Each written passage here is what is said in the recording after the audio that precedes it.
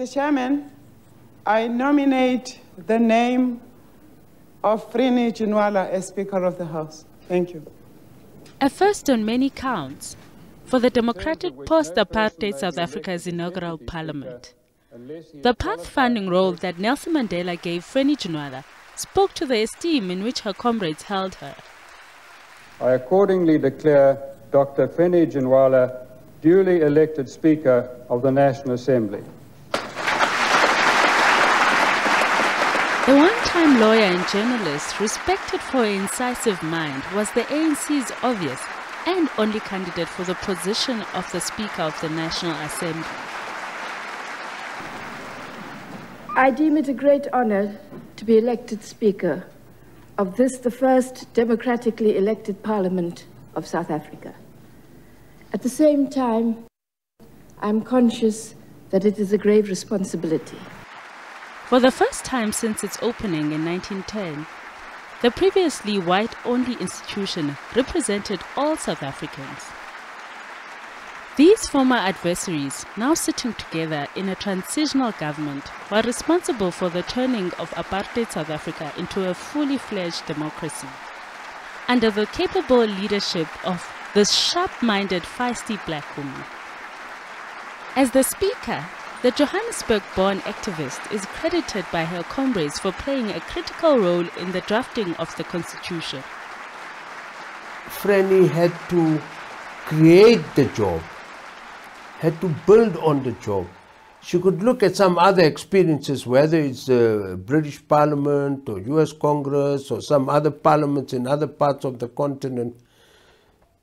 But in the South African context, she had to create the job. And I must say that I think she did remarkable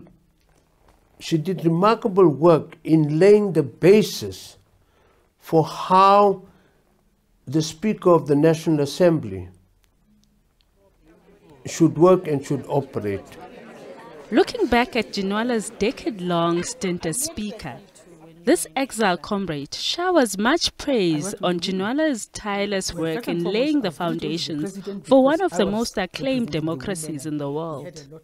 She would guide us, she would help us whenever we needed some things, some information. She was very traveled and very well known because she had met a lot of people. She knew many women outside, she knew many men outside. She has worked with people of a very high caliber. Yeah.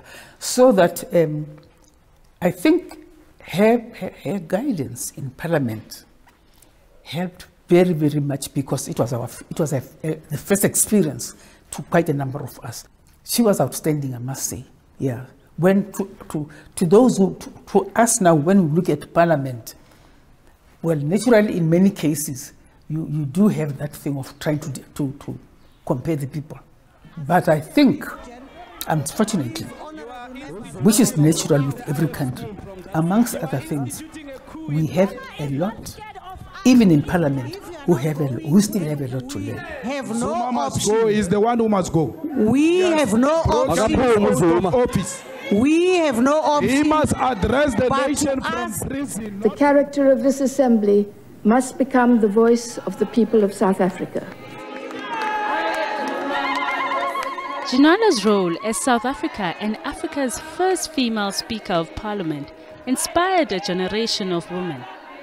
You've got a corporation, you've got a business environment, which is made to suit men, which is made on the assumption that somewhere at home, a woman is doing the work. She's providing the food, the laundry, looking after the children. That's what allows the man to spend 8 hours or whatever else and rise in the corporate ladder. You've got to change the work environment. You've got to make sure that women with family responsibilities are actually able to climb up that ladder. Ginwala is also credited for paving the way for many women, showing that women can also lead. At the end of her 10-year reign as Speaker of Parliament, her successor paid tribute to her. Dr. Ginwala was part of it all. She made her indelible mark. Dr. Ginwala, I salute you.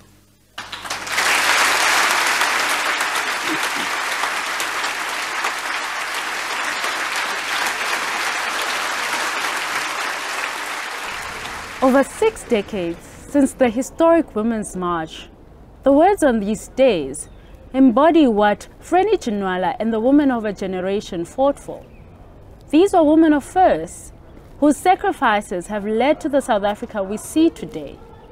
Zinzi Swamani, SABC News, Union Buildings, Pretoria.